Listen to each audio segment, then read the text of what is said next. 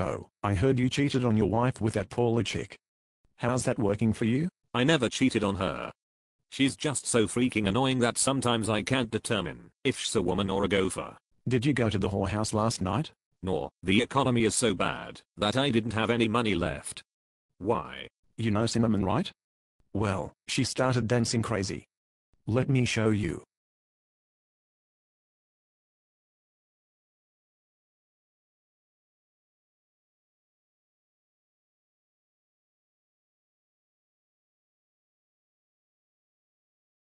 Wow, you dance like a man whore. Stop dancing, or I'll cut you seriously. Stop, please. Never. I will never stop dancing, because I feel the power of 1,000 women at my fingertips. You will never feel a woman. Stop lying to yourself. And that's where you're wrong, my friend, as I have already slept with your mother and your sister. So don't test me. Oh dear God, you just put terrible mental images into my head. No, but Cinnamon wants to jump your bones. Come on now, seriously?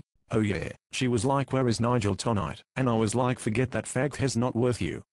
You need someone like me, enough chocolate to go around. Thanks Albert Carl, I'll remember that in the future. Don't mention it, but you should go down to the whorehouse and rent her for a couple of hours. Come on Carl, I'm not divorced yet. Oh I see, well, good luck to you then.